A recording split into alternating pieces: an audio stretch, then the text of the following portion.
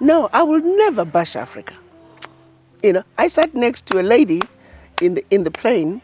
She was an American, and she said it flat out. She said, "I'll bash my U.S. when I'm within the U.S., but outside the U.S., I will never bash the U.S." That's what everybody else does. But internally, we talk as children. But Africans don't do that. We don't. We're actually the ones that take the negative news to them. To them, exactly. It's stupidity of the highest order. And as soon as you start preaching positive about your own continent, no. You've been paid to say... Yes, and you must be with the government. They're always against the ruling party. It's not about the government. We support whoever is in power.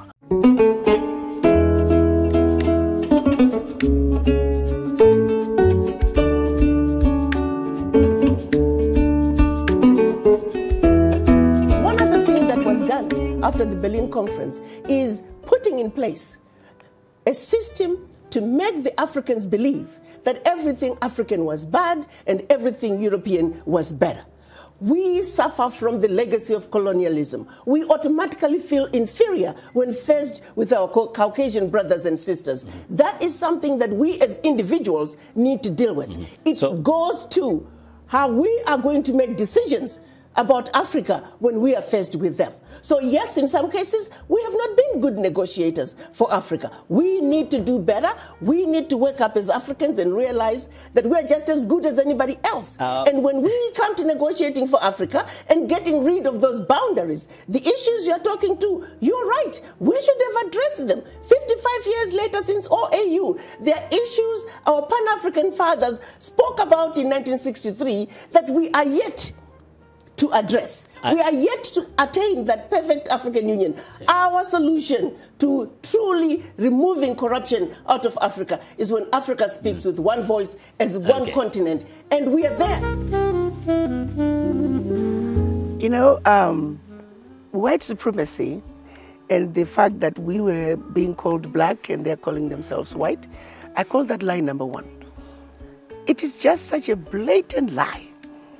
They are not white, we are not black, and yet, for centuries, we have failed to denounce the lie. What is wrong with us? You see what I mean? Yeah. And yet, that lie has such profound effects, subliminal messaging all around. We just know that we are inferior. You know, we just know that we are not as beautiful as they are. Somehow, we are programmed to just take second place. You know, it's like one of those cases where the front door is open, but we feel more comfortable going through the back door. Those kind of things, we do them without thinking. We are automatically just taking second place when we could take first place. In the grocery store, if a white person is behind it, go ahead. The brainwashing is so deep that we have to be in the present. We have to be consciously aware of what we're doing and constantly check ourselves. We did not end up of this mindset overnight. It's going to take a lot of undoing over time. And that means one has to be conscious. One has to accept the fact that they're suffering from the legacy of slavery and the legacy of colonization. If you don't accept that you're suffering from this ailment, how do you begin to heal? It's like me as a doctor. I can't help you as a doctor if you don't realize you're sick and you come to me. So first, it's acceptance that we are suffering from these two conditions. And not only are we suffering from them, we are in the intensive care. I think a lot of Africans feel so inferior because they don't know their history. They don't know their history, but also they've just been told. Back to line number one, you're black and you're ugly. It's everywhere. So it's not even, they don't know. They're just automatically, they're living in a world that just says, you're second class, you are inferior, you know? And we have never really done anything to denounce that lie. So if you don't know your history, where we are sitting right now, this is a replica of Great Zimbabwe. And Great Zimbabwe was built by our ancestors, right? Correct. And you see, I think she put mortar, but our ancestors never used mortar. This alone should make you feel superior. Because even they were doing research trying to say that, no, it was not done by Africans. So this is how Africans need to know that you need to travel more within Africa just to discover yourself, just to know that you are not what they tell you that you are. When I went to Great Zimbabwe, I felt so proud as an African. But you know what though? We could start with our history books. Why are we still using colonial textbooks in 2022? You see what I'm saying? They used the books, the educational system, to brainwash us. It's going to take the educational system to undo the damage. But I'll tell you, the place where they need to really take responsibility is religion.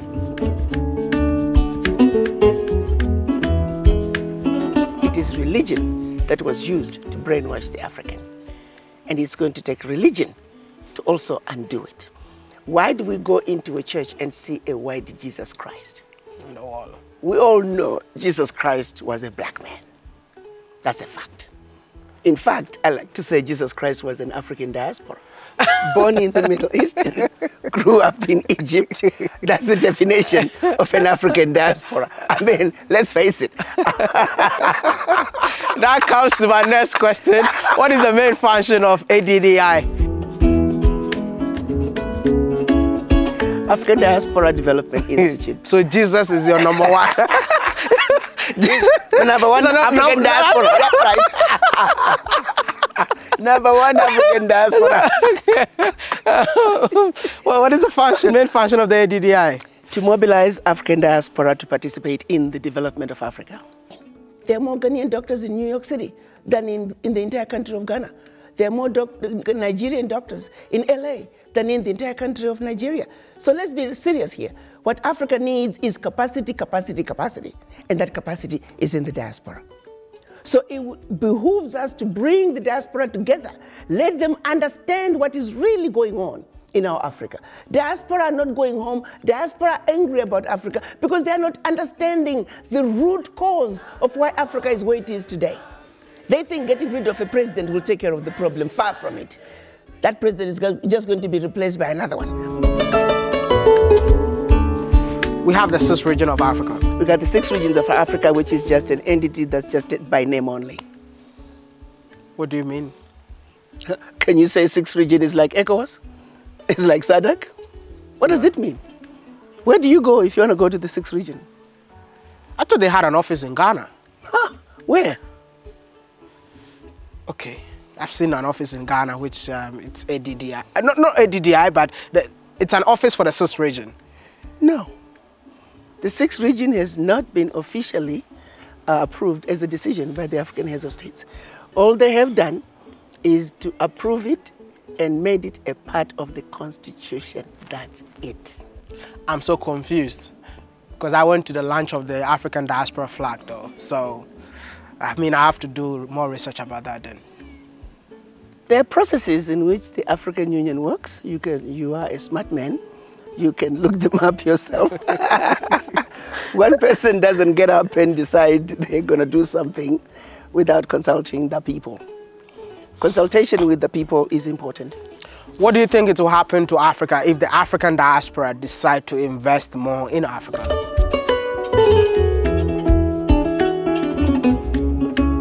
That is the only solution. What I tell the African diaspora is that we are the true gold.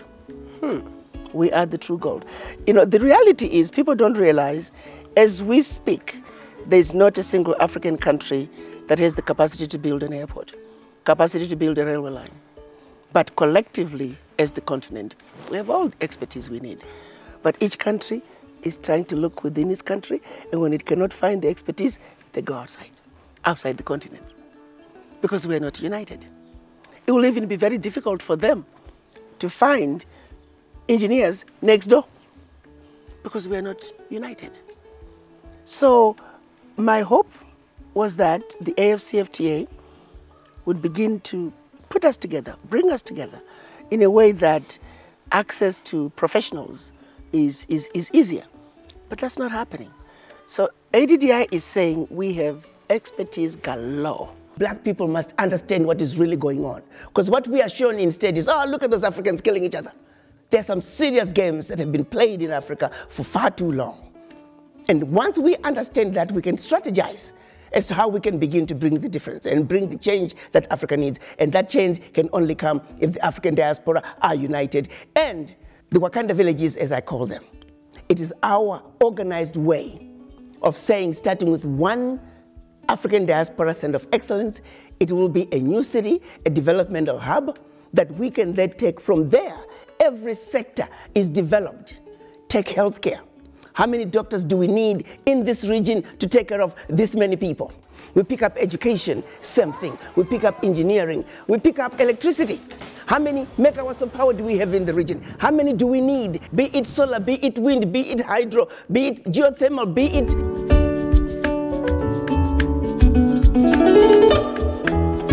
I use the example of the airport in Atlanta. The busiest, probably most beautiful airport, most well-run airport. It was built by majority, over 50% black people.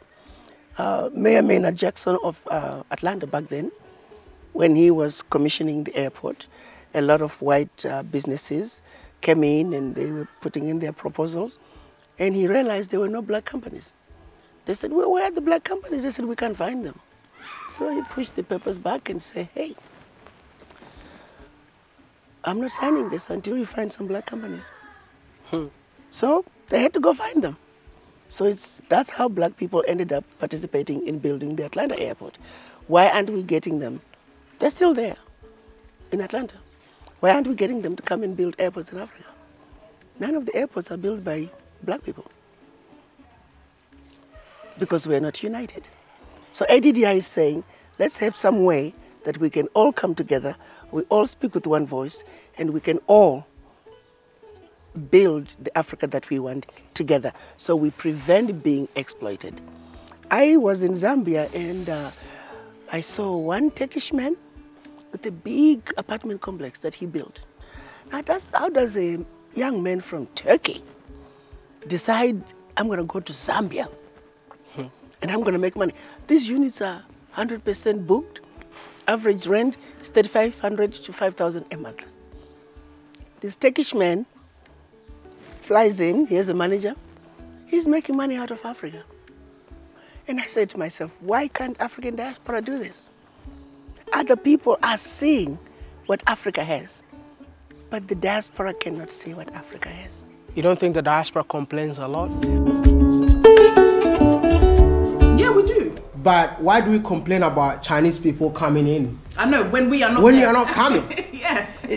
I think there's this thing I need to tell people, man. Wherever there are people complaining a lot, that's where the opportunity is. Absolutely. But yet, when Africans get so comfortable with life in the US, life in Canada, Europe, and they start saying that there's nothing in Africa, I think you've built a successful business in Africa. Yeah, absolutely. And I think there's a lot of people that have moved back. We need to look at the opportunity, because when you are in the diaspora and you come back, when you come, you see so much opportunity.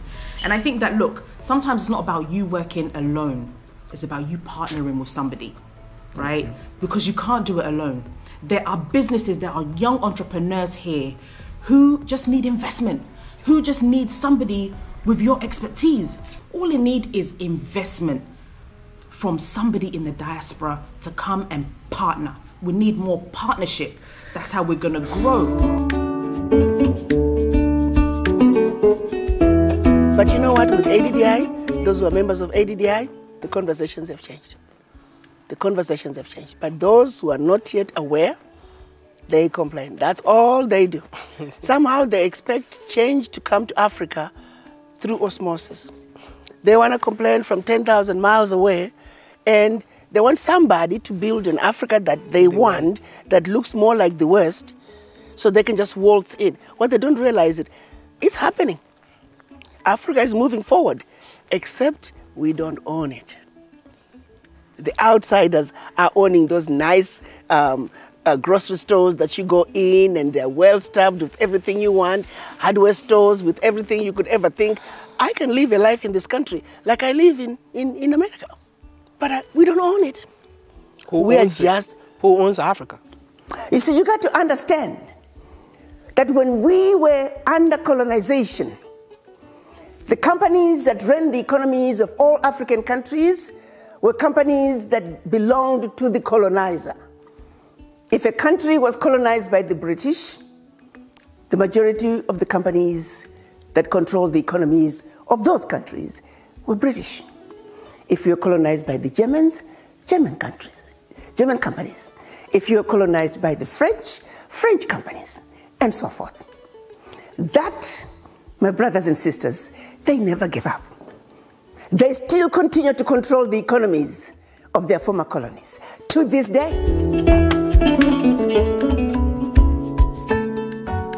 But the opportunities are still there. There's still room, plenty of room for African diaspora to come in. In spite of the many years of exploitation and abuse, the statistics are telling us that they've only exploited maybe 10% of Africa's natural resources. And every day, we're discovering more and more African natural resources. So we are inheritors of an amazing, amazing continent with endless riches. If we can just wake up to realize that. And it doesn't take much to invest in Africa. There's so many low-hanging opportunities. And our people are being told, don't go to Africa. You went to Borodale. Yep. Would you think you are in Zimbabwe? No. White people everywhere. I was in Victoria Falls, same thing. But Africans are being told, don't go to Zimbabwe. Don't go to Africa. No, they want to keep Africa to themselves. And we're stupid enough to listen to their narrative and believe in them. And then not only do they tell us, don't go to Africa, they want you to be the mouthpiece to bash Africa. No, I will never bash Africa. You know, I sat next to a lady in the plane. She was an American. And she said it flat out. She said, I'll bash my US when I'm within the US, but outside the US, I will never bash the US. That's what everybody else does. But internally, we talk as children. But Africans don't do that. We don't. We're actually the ones that take the negative news to them. To them, exactly. It's stupidity of the highest order. And as soon as you start preaching positive about your own continent, no. You've been paid to say. Yes, and you must be with the government. They're always against the ruling party. It's not about the government. We support whoever is in power, period.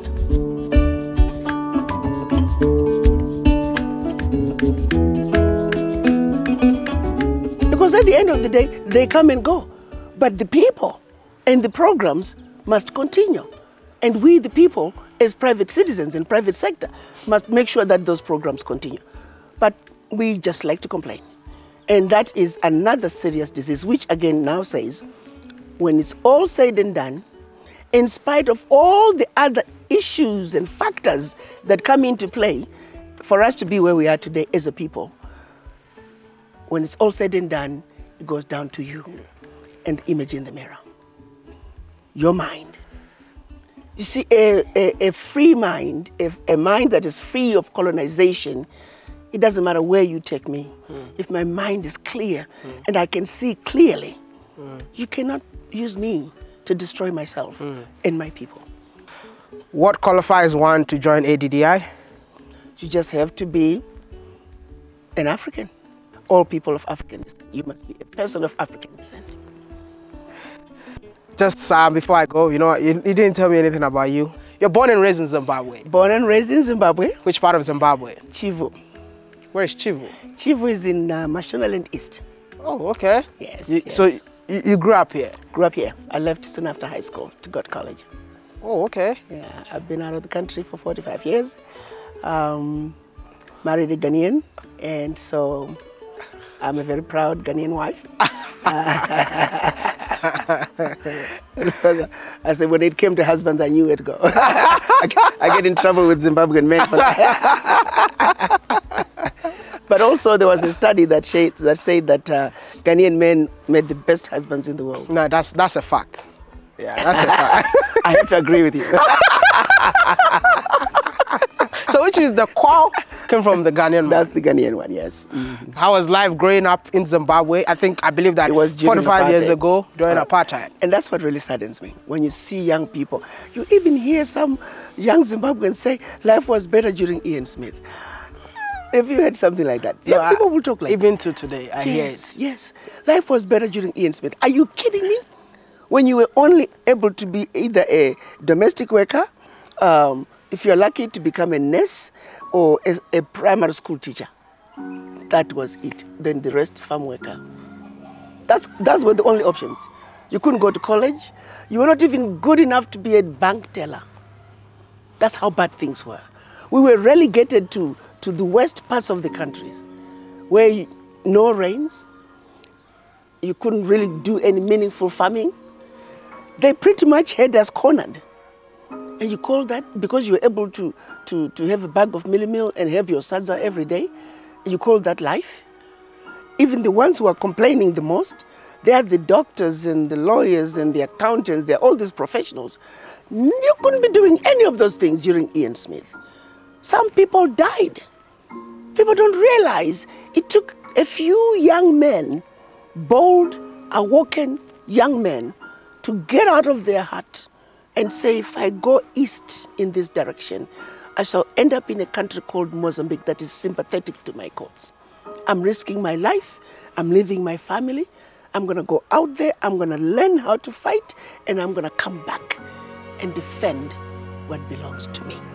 If I go north, I'll end up in a country called Zambia, Tanzania. And so young men left with nothing but the belief that things cannot continue to be the way they are. Where are those young men?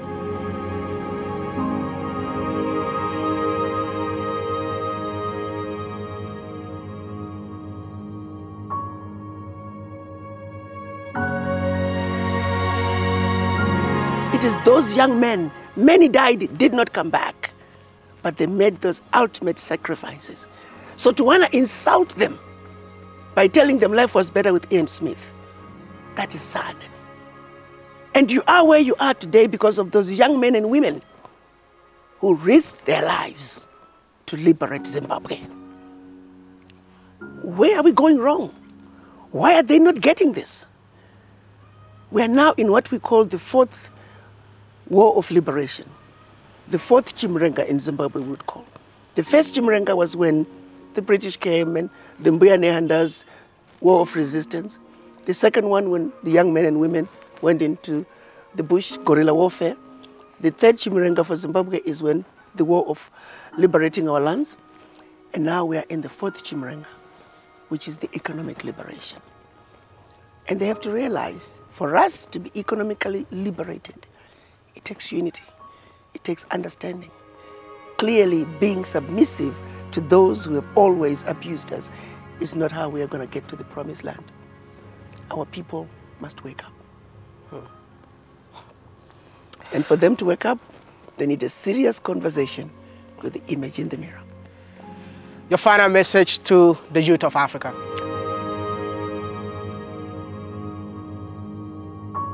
To the youth of Africa, please wake up.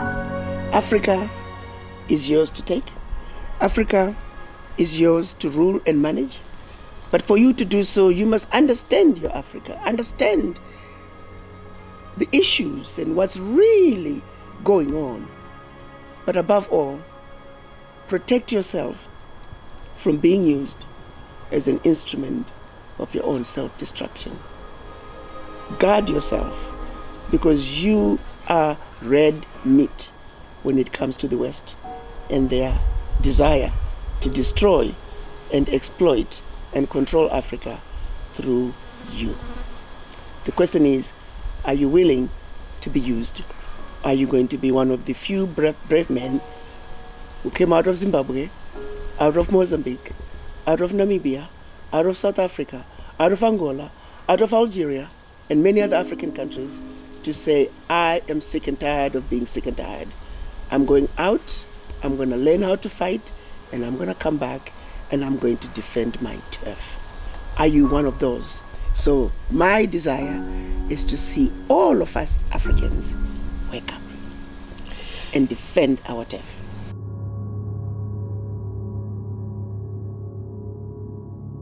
We have an event in October. We have an event in October. As you know, I've been traveling in Africa the past 6 months. Okay. I went to 7 different countries looking for a home for ADDI. And I ended up in Zimbabwe, which was the last country that I thought I would end up in. But during my travels, I met with a couple of presidents and a couple of former presidents. And one in particular, I was challenging them as to what is this all about the sixth region? You only proclaimed all people of African descent living outside Africa, which still is not correct because you're making an assumption that I have the same privileges as the African American, which is not true. I am an American citizen, but I'm also a Zimbabwean citizen. An African American only has one citizenship. They also need a citizenship in an African country. That's how we equalize the playing field. So what were your plans and how are you intending to equalize this? And that's when this former president said, well, we did our part. We incorporated the sixth region into our constitution. And now it's up to you, diaspora, to organize yourselves. And we need a meeting, a representative sample of diaspora from every corner of the world. They must come. You must find a host country to host you, and you meet, you deliberate on what you want. If you tell us what you want, we'll be happy to approve it. But it cannot be just one small organization here. He even mentioned a couple of people, and he said, no, it has to be people from everywhere, every corner of the earth. He said, Ambassador, if you can call that meeting, I'll be happy to get my own president to host that event. Then he took me through the whole history of the Pan-African Congress, going back to W.E.B. Du Bois and the first 5 PACs, and then the 6th PAC in Tanzania, and the 7th in Kampala, and then the aborted 8th in South Africa, and then Ghana. But he suggested that we could hold a 9th Pan-African Congress, but focus on the 6th region, where you guys tell us your demands. But the important thing is get people from all over the world. If we can get that sample, find a government to sponsor the event. That government can then deliver your demands to the other heads of states at whatever summit they will present it. That's how we can actualize the 6th region. So I was armed with knowledge, and I was very grateful for all that information that he gave me. So I went around calling and talking to diaspora, sharing with them what I had been told, and a lot of people got really interested. So by the time I got to Zimbabwe, I decided to have a conversation with the Zimbabwean government, and President Mnangagwa agreed that they were comfortable with the country sponsoring the Pan-African Congress. And also I have my own desire to see diaspora come to Africa and see and appreciate the opportunities. So it's going to be a combination of that conference as well as Invest in Africa, Spotlight Zimbabwe. So that's going to be held in Victoria Falls from October 14 to 19. We're hoping to really just have a group of diaspora from all over. It's not one organization, it's from all over. People are coming, they're representatives of different organizations, to just have a conversation. What do we want as a people living outside Africa? As is, nobody can claim the 6th region because it hasn't been commissioned. They haven't made a decision on it because we have never brought anything to the heads of states. So anyone can attend? Yes, strictly on invitation. No, it was out. We just sent it out. There was a questionnaire. One fills out, and we are submitting the names to the government of Zimbabwe. It is the government of Zimbabwe that will send out the letters. Okay. All right. So I guess if you're as long as you're of African descent, of course. Yeah. So if you're watching this video, probably we're gonna get a link so that you all can fill up if you are interested in coming. And am I invited? You are definitely invited.